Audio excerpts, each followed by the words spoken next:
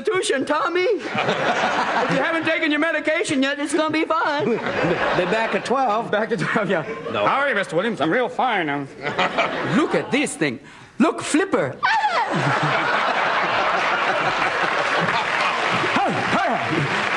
Right now there's a sound man going, what are you doing? Oh, God. I better relax. It's okay. I'm on TV. All right, just... You're a nice man. You won't hurt me. No.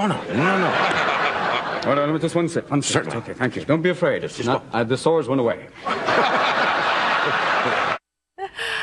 Great to see Johnny Carson's utter delight. You know, just sitting back, watching Robin Williams do what he did. That was his first appearance with Johnny Carson back in 1981.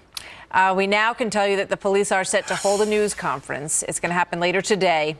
The actor, as you know, was found dead in his home of an apparent suicide. Mike Walters is the news director for TMZ.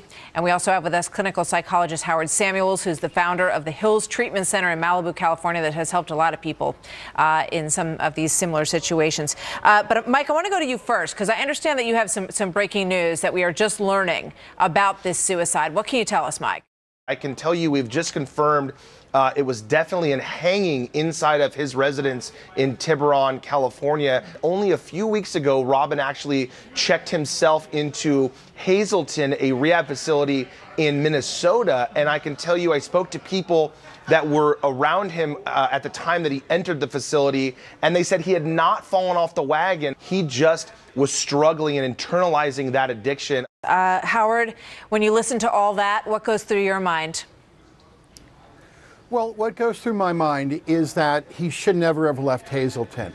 I mean, thousands and thousands of Americans suffer from alcoholism and depression. There are two major issues here. The first thing is that you need to go into a treatment center to be stabilized with your alcoholism and your addiction so you can get into recovery and sober. But then comes a more difficult part at diagnosing what the chemical imbalance is that's going on in the brain. Now, you really need to be in treatment 3 or 4 months and stabilized, not only in recovery, but on the medication that you're even, that you're not depressed anymore, or you're not having any other symptoms like bipolar, mania, depression. And so until that happens, then you're released from the treatment center. And what's so tragic and sad here, it seems like he left way too early. Yeah, it sure does. Thank you, Mike. Thank you, Howard. Good to have you both with us today. Okay.